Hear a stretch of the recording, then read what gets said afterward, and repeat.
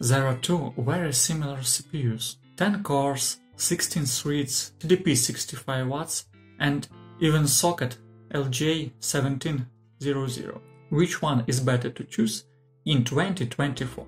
Number first, performance. The difference between these CPUs is only in core frequencies, additional 1200 MHz in 14400F, that is by 2/6%. Therefore the result is very similar. The difference in games is only 3% in Full HD and 2% in Quad HD.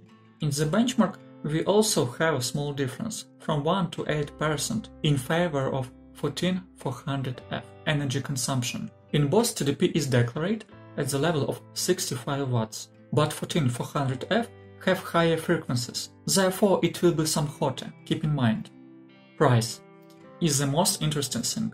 13400F is $26 cheaper.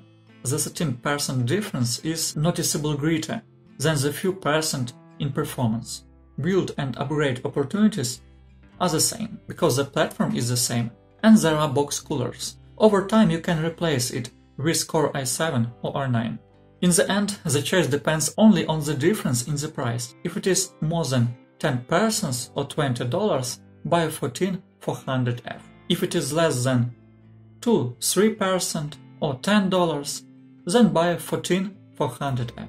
I hope the video was helpful. We have other videos on similar topics. Enjoy!